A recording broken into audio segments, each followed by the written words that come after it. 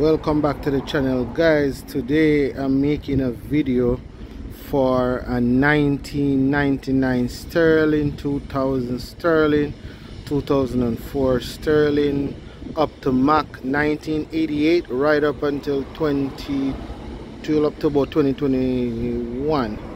So basically what happened is this: if you have your truck and your truck is blowing heat and you're not blowing AC, then you have one of three problems. Okay, so today I'm gonna show you the problems where it's all start from, because the Mac, especially the Sterling wire diagram run across the manifold, right? So this is the manifold here.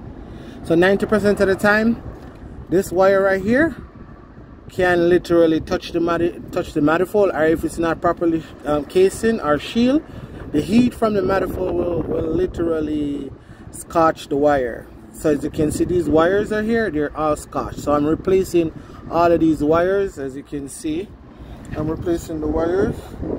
Look, I'm replacing the wires, so they're all scotched.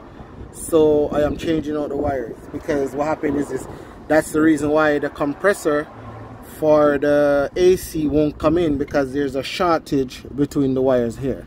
So you see, I move my wires, come all the way here, take it all down, all of it. I'm rewiring the whole AC unit. You know me already, do it my way. This is my way.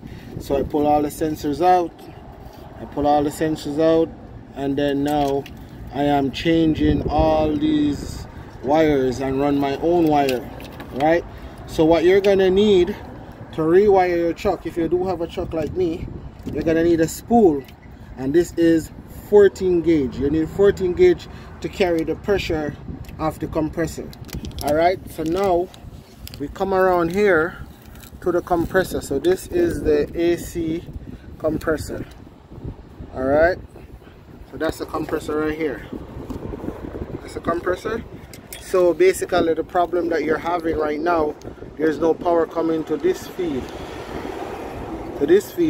So what I'm gonna do, as I hear this is jumping, so what I'm doing, I'm taking the current from here all the way back there. So I'm not gonna put a switch. What I'm gonna put a circuit. So you can put a switch if you want to put a switch, or you can put a circuit. But what I'm gonna do, I'm gonna set mine in a way where I take a wire from here. I take a wire from here all the way to the back with the original current. So even if I'm having a shortage in between, the compressor will still get the full amount of power that it needs to kick the compressor. Okay? All right, now. So now we're already done for the Sterling. So this is for the Sterling. All right? So now we're coming to the Sterling again, and also I'm going to show you the same definition for the Mac. Okay, so this is the Sterling. Before you start working on the truck, please remove this. This is the blower motor. Okay, so the blower motor is located inside here. This is where you find the blower motor, inside here. So you will move 1, 2, 3 bolts, and you take that out.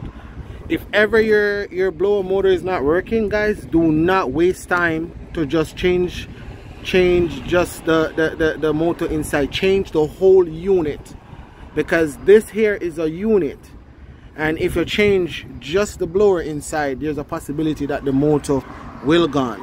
All right, now for the 88 Mac up to 04, this Mac here, you will find this on the passenger side of the Mac, passenger side, with this facing down, while Sterling has it on the firewall, on the passenger side firewall. This would be inside the Mac facing down, right? So now this here is the main problem that Sterling has. When you're not getting no AC, do not waste your time to change everything that you don't know what you're changing. Change this. This is called a resistor, right? So if the resistor is not working, you won't get no AC. Okay? And also check your wiring diagram to make sure that if the AC is working and it's not blowing, then this is what you need to change. This is called a resistor. You change this thing here. It has 2 bolts, two 10 8mm bolt. You pull it and you change the resistor, and if you're going to change everything, change the whole blower and the resistor, okay? Alright, and then now for the compressor, if you know your compressor is working and everything is good with your compressor, put direct current to it. If it doesn't clutch, that means something is wrong with the compressor. But this is 99% problem for Sterling and Mack. So if you drive a Sterling or you drive a Mack and you're not getting any AC, this is the first thing you need to change, the resistor, okay? Alright guys, please give me a thumbs up on the video, like the video, also follow me on YouTube, and also follow me on Instagram at nnbtrucking.com, alright, that's it, whatever, you know what I mean, so you can find me, alright? And thank you guys so much. Please subscribe to the video, and this video is not for somebody I already know. This video is for somebody that has a truck and you're not getting no AC, alright? Thanks for your time, guys.